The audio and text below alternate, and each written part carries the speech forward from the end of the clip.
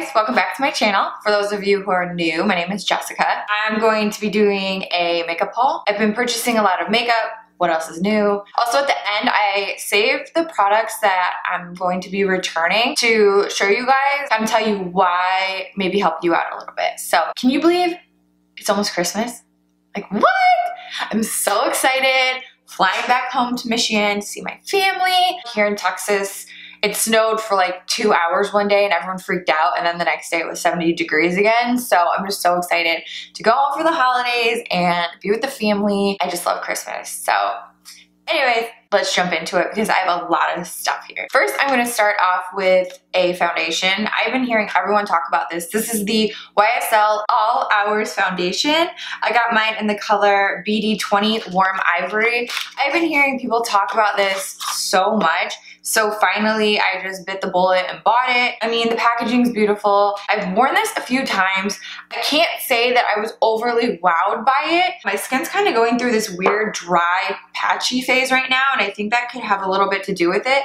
But it is nice and creamy. It blends out nicely. I feel like it has decent medium coverage, and it just is a little bit maybe too satin matte for my skin right now, so I gotta play with it a little bit more. But if you guys have this foundation and you love it, let me know what primers you recommend using with it, or if you know you have dry skin and it didn't work for you. I'd love to hear your thoughts on it because I feel like I'm really wanting to like it, but I'm just not sure. So as you can see, this color is a nice fair color with yellow undertones, which is what I go for with my foundation. I saw this set on Sephora and I was like, yes please. It came in really cute packaging, which again, I don't know why I say the packaging because I've used all of these products, but it came with like really pretty silver wrap around these things. I'm all about illuminating primers or moisturizing primers, so I saw that it had two primers I've been wanting to try from Becca. One is the First Light Priming Filter and the other is the Backlight Priming Filter. Plus it had this under eye corrector that I already have in the full size and I use almost on the daily, so I thought it would be perfect for traveling. This is the under eye brightening corrector. It's a little bit more of a pinky salmony undertone, which is great to cancel out those blue tones under your eyes. It is a little bit more of a sticky consistency, so I will put this on, I'll tap it in with my fingers and just use a tiny bit. If you use too much, it won't work. And then I'll go on and put concealer on top of it. It just helps do a really good job of color correcting. And these two, I really like. I have the Backlight Priming Filter one on today as a base, and I'll show you guys what these look like. This is the Backlight Priming Filter. It's more of a natural looking sheen to your face. Definitely a lighter, thinner consistency compared to the MAC Strobe Cream. So if that's too heavy for you, I would suggest this one as an alternative, but I don't feel like it gives you as much of a glow. This one is just really good if you need some brightening because it has that lavender base to it. So it's definitely more of a watery consistency. And it doesn't, you know, stay purple or anything. When you blend it in, it just does look really nice and brightening. So love that you got all of these for a really decent price in a kit. This is the Marc Jacobs lip gloss in the color Enamored. I love Marc Jacobs lip glosses. I feel like they're my favorite formula. They're not too sticky, but they're very pigmented and they last nicely and wear nicely on the lips. So I wanted something that was kind of a neutral color you could wear anytime, and this is it. I feel like it swatches a lot darker than when I put it on my lips. When I actually put this on my lips, I don't know if it's because my lip color is very similar, but it tends to just blend right into my lips and you don't see it that much. So it's almost a good kind of everyday, if you just want to throw it on, not worry about keeping it in the lines and everything, you can, or you can just use it as a topper as well. So really love these. This is the Bobbi Brown Foundation Stick in the color number 1, Warm Ivory. I had a comment, someone was like, you don't look fair. And I'm literally the fairest shade in every single foundation, number 1, and even in the YSL foundation, ivory, warm ivory. Like I'm always warm ivory in foundations. I don't know if it's the lights or because I bronze up or what, but I'm definitely very fair right now in the winter time. So I've only used this maybe twice, and I love making sure my face is very moisturized, even sometimes putting on like an oil on my face as a base. And then when I do that, this just tends to glide right on. It's just I wouldn't say it's super creamy, and it's not matte. It's like a nice satin finish. And about maybe medium coverage. So it's kind of like that really nice, if you're in a hurry, you just want to throw something on, not worry about it being too full coverage or too light, then this is a really nice option. I don't really hear many people talk about this foundation, especially with the foundation sticks being really popular. I swatched a few in the store, and some of the consistencies I just didn't like. The NARS ones, I couldn't find a match for my skin tone. They were really too pink. And there were a few other ones that I would swatch it and I just wasn't impressed, but I liked this one, so I need to use it more, but definitely I've been loving it so far. All right, this is a repurchase times a million for me. I've talked about this for so many times on my channel, but they were sold out during the Sephora VIB sale, so of course I had to get it. I think I went to a store and I found it. Bought it at full price, unfortunately, but it's that good, I'll do it. This is the Hourglass Ambient Lighting Powder and Diffuse Light. This is what I use to set my under eyes every day. It's not too heavy, it gives a nice glow to the under eye area, and I also sometimes set the high points of my face with a large fluffy brush. I just love this. It's so beautiful and just like finely milled. It's just the best powder, I love it. Pick me up another one of those. These are what I have on my eyes. Either I've been living under a rock, or I don't remember hearing anyone talk about these, or I haven't been paying attention. But long story short, these are the Marc Jacobs Twinkle Pop Instant Dazzle Cool Color Sticks. They're eyeshadow sticks, and I got the color, they're called Twinkle Pop Eye Sticks. I thought the color was Twinkle Pop, the way it's written here, but no. They're called Twinkle Pop Eye Sticks. I got the color a darker brown 3 shakes, and then I got a light highlighter color called Volvo. So this is what I have in my eyes today. If you're gonna get anything in this haul, it's these. I don't know where I've been with the whole eyeshadow stick thing, but I just feel like I've been hearing more about them, so I kind of went on a hunt, and I went in the Sephora and started swatching all the different brands that had them, and these were the best formula I could find. And this color, 3 shakes, it's the only thing I have on the base of my eyes right now, and then I used a little bit of just a bronzer to blend out my crease, but this is so pretty. Like, it's the most beautiful bronzy, not too warm, not cool, just oh, love it. Love this for a lid shade. If you just want to do like a quick and dirty smoky eye, literally I just threw this on my lids, blended out the edges. Then in the inner corner, I put the lighter one, which is Volvo, and you can see it gives you a really nice highlight. Put that on the inner corner and my brow bone. It sets down nicely. It doesn't crease from what I could tell. I haven't worn them a ton, but from what I've noticed, it doesn't crease. The coolest part about it that I didn't realize is when you put it on your lids, it gives this weird cooling effect. So it almost helps like depuff. I don't know if I'd go as far to say depuff, but it feels like it's depuffing your eye area, and it just feels nice and cooling. So I really, really love these. See how that's already pretty much set? Like, oh, I want to be getting more of these. They're awesome. They are amazing if you want to do a really quick eye, but you don't want to have a lot of time. Yeah, Marc Jacobs, I feel like you're just kind of killing it right now. Speaking of Marc Jacobs, I'm going to stay on that train. I actually haven't used this yet because it's a repurchase for me. This is my favorite mascara, Marc Jacobs Velvet Noir. I think Sephora just had a $25 off if you spend $50 for VIB Rouge. So I was like, you know what? Gonna be getting me a replacement. This is one of my top 2 favorite mascaras. I think it's my 3rd repurchase. Really look for mascaras that do volumizing and lengthening, and this is the only one I found so far that can do both. So, love it. You guys know my struggle with my waterline and no liner sticking or staying ever, right? So I thought I would try another one. This is the Sephora retractable eyeliner. It says waterproof, and I got in the color matte brown / black. It is what I have in my waterline right now and my under eye. I feel like, again, it's good, but it already has started kind of separating and breaking up a little bit. I like it. I've been using it almost every day, but when I only put it in my upper waterline, I notice it does transfer to my lower waterline. So still on the hunt for the best eyeliner for the waterline. Me and my contacts and my watery eyes just have a struggle, but this is a really good one. I feel like other people that don't have my issues would love this because it's super pigmented, glides on easily, and it just seems to be nice. It has a smudger on one end too, which I haven't used yet, but it's the retractable kind, which I really like because it's convenient. Because who has time to sharpen their pencils every day? Not me. This is the Laura Mercier Velvet Extreme Matte Lipstick. I got this in the lightest nudist color called Respect. I'm not sure about this. I just heard about it and I was like, this sounds awesome. It is what I have on my lips now.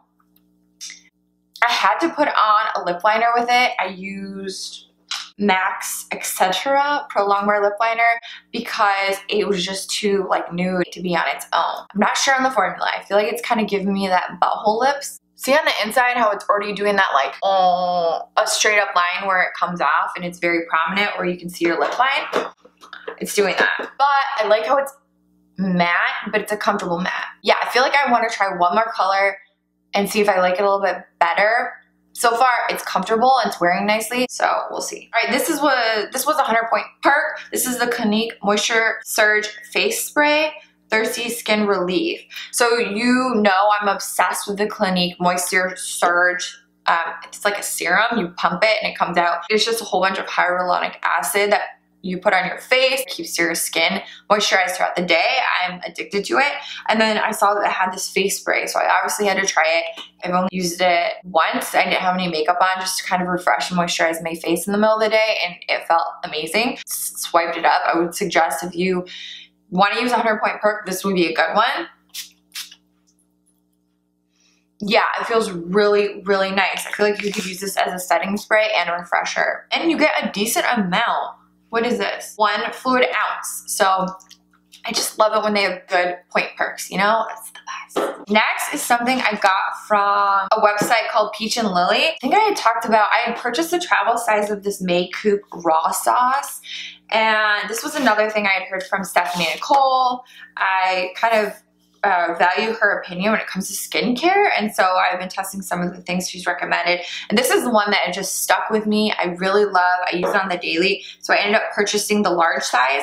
I got the small one on Sephora, and then I went to purchase it again, and Sephora no longer sells it, so I don't know if they got X'd or pulled from being a reseller, but I found it on Peach and Lily website and bought 2 other items, which I'll show you quickly. But this is just amazing. I use this every single morning after I get out of the shower and before I put on anything. So this is a toner for me. Its base is maple tree sap, which I guess has the pH of your natural skin. And so anything you put on top of it is going to be absorbed into your skin a lot better and utilized a lot more efficiently. So it's just it's kind of like it's like a thick water consistency almost. And whenever I put it on my skin, it just feels so nice. It's like my skin just drinks it up. And then I go right on top of this with my Drunk Elephant Vitamin C Serum. And I just love the combination of those two. I was out of this for a couple days and my skin was like, meh. Whenever I didn't use this and went on first with my vitamin C serum, it was like it didn't spread nicely and it just felt kind of like patchy when I was trying to blend it, whereas when I use this before, everything just goes on so smoothly, and I really love this stuff, so I'm like so excited to have it back in my life. And then on that Peach and Lily website, I got like a small size trial size eye cream, but this is kind of huge. So this is the Snail Repair Eye Cream. It had really good reviews from Mizon, and it, you know, I've only been using it for a few days, so I haven't noticed anything, but I'm gonna keep using it. It's very light, very moisturizing, doesn't feel sticky, absorbs nicely, and it doesn't sting my eye area. I noticed a lot of eye creams do that, so I'll continue using this. If anyone's heard of this brand or also use this, let me know what you think about it. The last item from Peach and Lily I purchased was this Laneige Special Care Lip Sleeping Mask in Berry, I think. Come on, sweetie, it's okay. This came with this little, no one is here. No one's here. I just feel like this is so bougie, but I love it. It's one of those that I never thought I would buy, but it wasn't as expensive as I thought it would be. I think it was like $20 maybe. You get a ton. This is gonna last forever. And it came with this weird spatula that I was like, yeah, I'm not gonna use that. But I actually just set it on the lid on my counter, and in the evening before I go to sleep, I just take the little spatula and get a little dab of it and put it on, and it is so moisturizing. It's like a luxurious whipped kind of moussey feeling that does stay on my lips all night long, and when I wake up they do feel nice and moisturized. I really like this. It's something that I thought was gonna be overhyped or overpriced, but now that I have it, I feel like I don't even want to travel without it. So, loving that. Okay, this video is already really long, so I'm gonna whip through these things that I'm going to actually be returning from Sephora. I think a couple of them I had mentioned before or previously, so I wanted to give some updates, and some of them I haven't shown before, but I just wanted to tell you about them before I sent them back. The first one I did mention in my previous video. It's this Dr. Dennis Gross Sheer Mineral Sun Spray SPF 50. Now, I tried so hard to want to like this. I think it just didn't work for me because my skin's too dry. When you spray it on initially, it feels kind of like greasy, but then it dries quickly. Like, it doesn't moisturize your skin at all. So for me, I was using this in the mornings before I went to the gym, because even if I go outside, I always have sunscreen on, and I would spray it, rub it in, and my face just felt so tight. So I just don't think it works for me. If you have oily skin, maybe you would like this, but again, that initial feeling when you're rubbing it in, it feels kind of greasy. So, I'm sure it did a great job, but for me right now in the winter months, it's just too drying of a formula. This is the Wander Beauty On The Glow Bronzer Stick. One side is a bronzer, one is a highlight. So I've been searching for like one and done stick that one side's a bronzer and the other side's a highlighter. And I came across this. It had decent reviews. They had two options. One is a light option, one's a dark option. I got the dark option because some of the reviewers were saying that the light one was just too light, even for fair skin tones. And boy, were they right, because even I got Capri. This is the darker one, and it's still too light, and it is fairly warm. For me, it just wasn't pigmented enough, and then when you blend it out, it just kind of blends into nothing.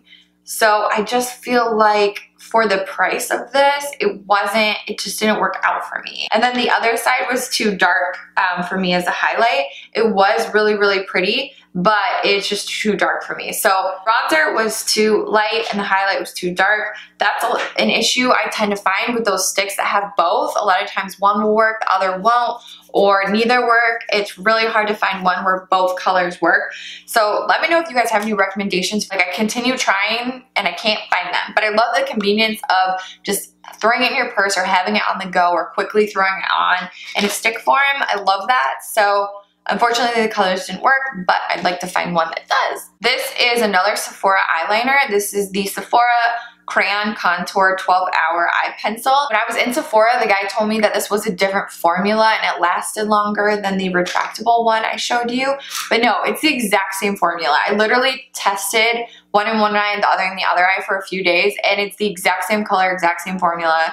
This is in the color, it says Tiramisu Matte number 13, but it was like the exact same color as the matte brown black one. And I just noticed that I'm like, wow, I just want a retractable one that I don't have to sharpen over one that you do have to sharpen. And if it's the same formula, I don't need both. So I'm gonna be returning this one. Then the last item is this Laura Mercier Mod to Modern Holiday Caviar Stick Eye Collection.